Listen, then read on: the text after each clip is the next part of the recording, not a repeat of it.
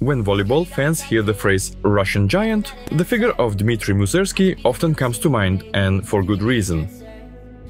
But recently, another contender for this title has emerged, a volleyball player who made a splash in Italy and has fully announced himself as a potential star of the sport. For those who haven't caught on yet, today we're talking about Maxim Sapozhkov, the opposite hitter from Russia. Following tradition, we'll take a quick dive into his biography, which is sure to keep growing, and we'll also dissect the technical features of this towering 220 cm tall player.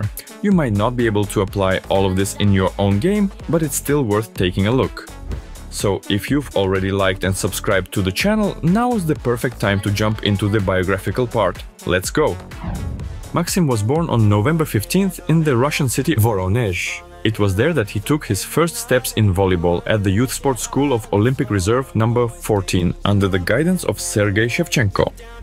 Sapozhkov also tried karate, swimming and even basketball, but he found swimming too monotonous and basketball too contact-heavy, which could lead to injuries. By the age of 14, scouts from Russia's leading clubs had their eyes on the young Voronezh native. Initially, he headed to St. Petersburg, where he trained and spent his free time fetching balls during matches. But not seeing enough room for growth, playing-wise, he quickly moved to the Lokomotiv system in Novosibirsk, where he remains to this day as of the release of this video. It was from the Loko Academy that he got the call to join the Russian youth national team, with which he won the silver at the World Championship in 2017 and gold at the European Championship in 2018. He also bagged individual awards as the best opposite hitter and the best scorer at the Youth World Championship in 2019. Despite his eagerness to break into the main team, to this day, Sapozhkov hasn't fully gotten his chance. But Lokomotiv knew he had not just height, but huge potential, so they didn't rush to part with the young talent, choosing instead a separate development path for him, if you like gaming analogies. Instead of progressing through the main storyline, Maxim started doing side quests to level up his skills, so that he could then proceed more easily through the game's plot. To put it simply, Loko decided to send the young opposite abroad to gain experience. His first stop was Bulgaria, where he went along with setter Maxim Krezekin. Montana, the club where the Lokomotiv trainees played, already had experience with this system, having previously hosted Konstantin Abayev, which helped the guys adapt more successfully to their new club. Despite the valuable and unusual experience, the opposite himself didn't rate his performance very highly, because there he was the unquestioned leader of his team, so even his not-so-great matches could be forgiven, which undoubtedly affected his progress negatively. A far more productive stint was his loan to Samotlor, where he constantly had to prove that he deserved a spot in the rotation. And that's especially hard when you're coming off the bench. This tough experience allowed Maxim not just to diversify his attacking game, but also to learn some defense, which was a clear weak point for him until the season in Nizhnevartovsk. Unfortunately, the high level of competition didn't help him overcome the psychological issues with his serve. And this is what the player himself considered the weakest link in his game. Despite all the successes in training, his serve became unstable during matches. After an impressive period in Samotlor, scouts from Verona noticed Sapozhkov, who was building a young and ambitious project with a group of, in a good way, eccentric performers, where Maxim would fit perfectly. For Loko, it was also the ideal situation. Their player gets great experience in the most technical league in the world, and none of their domestic competitors would get strengthened by the addition of the towering opposite. And from the very first matches, the Russian opposite caused a stir among Italians. Although he didn't win any trophies with Verona, Maxim certainly made a lasting impression in the Apennines. And not for nothing did he receive an invitation to play for the most titled club in the country, Modena, where he will spend the current season. After all, it was hard not to notice Sapozhkov. The opposite became one of the best scorers of the season, and the best when looking at the average points earned per set, a fantastic debut in Italy. These achievements couldn't go unnoticed in Russia, where Maxim was called up to the national team training camp, after which Sapozhkov played a series of control matches. Obviously, most fans compare Sapozhkov to Dmitry Musersky, although Maxim himself doesn't really like this comparison. Besides their similar height, they don't have that much in common. Musevski spent most of his career as a middle blocker, while Sapozhkov, despite various specialists' attempts, never really settled into that position in the middle of the net. He feels he's not quick enough to move to the edges of the net. And somehow, I'm pretty confident that Maxim can indeed write a bright story about himself as a volleyball player. His professional approach to the sport leaves no doubt about that. As soon as he moved to Novosibirsk, he realized that volleyball couldn't just be a fun activity. Every training session matters, and so does every recovery procedure. After all, it's better to focus on injury prevention rather than treatment, during which you'll miss training sessions or not be able to give your all. Maxim wants to be not just a tall volleyball player, but also technically skilled, which isn't easy with a height of 220 centimeters. Speaking of height, his main growth spurt started around the age of 14 and only finished recently. Or maybe it hasn't finished at all. His height measurements during various tournaments have constantly changed. While height is important for a volleyball player, rapid growth often brings serious problems, typically with the knees. So, these were definitely not the most pleasant times for Maxim and anyone who has experienced this.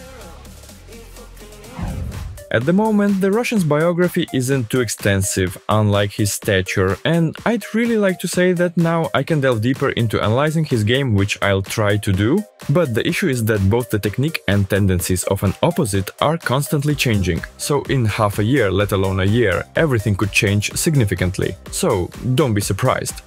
For now, I'll share the information I have at the moment.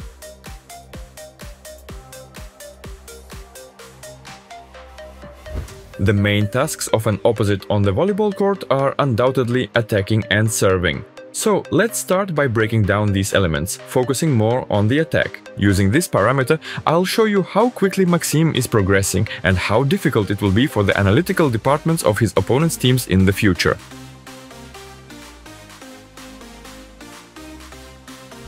If we take his season in Verona, it would be hard to call Sapozhkov's attack varied. His main task was to maintain maximum height, then simply attack in the direction he was moving.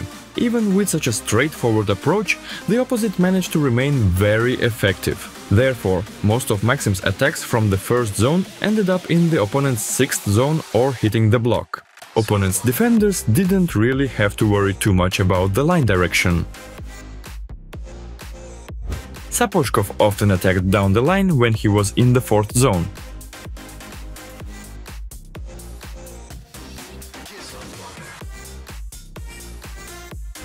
And if we look at his old patterns, when attacking from the second zone, not much has changed there. The sharp cross-court is still the main direction, especially when faced with a single block.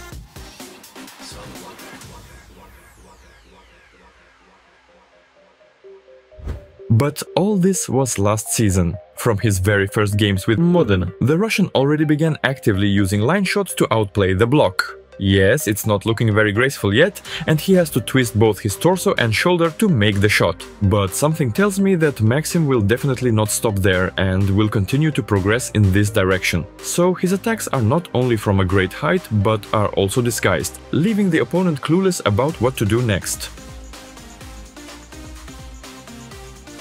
Back row attacks have also become more varied. Now it's not just an attempt to get through the middle of the court over the blocker's hands, but also a consistent outplaying of the block. It's noticeable that the decision on where to attack is made on the fly, not pre-selected. If Maxim sees an open space between the block, that's exactly where he'll try to hit. And of course, consistent line attacks have been added.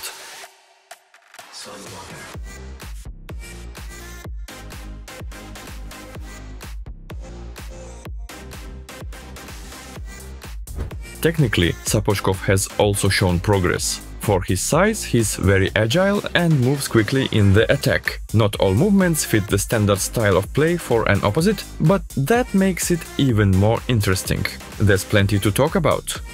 For his approach, Maxim usually uses 3 steps. That is, he starts his motion with his left foot, followed by a standard penultimate and final step. If the attack is from the back row, the opposite only slightly steps outside the court. But if it's from the front row, the approach starts much wider, regardless of whether the attack is from the second or fourth zone. The only difference is that when attacking from the second zone, Maxim positions his feet perpendicular to the net, making his torso parallel to this volleyball attribute. In the fourth zone, everything looks like it does for most players. Sapozhkov comes out sideways to the net. In the first zone, the foot and torso position is the same as when attacking from the second zone. There are no complaints about the attack technique itself. Everything looks quite beautiful and technical, and after all, that's what the opposite himself was worried about. I'll just note one funny characteristic here. At the initial stage of the swing, Maxim crosses his arms in front of him. It's unlikely this significantly impacts anything else. It's just an exclusively distinctive feature of this player. Now let's move on to the serve. As usual, it all starts with a ritual, and our hero today has one too.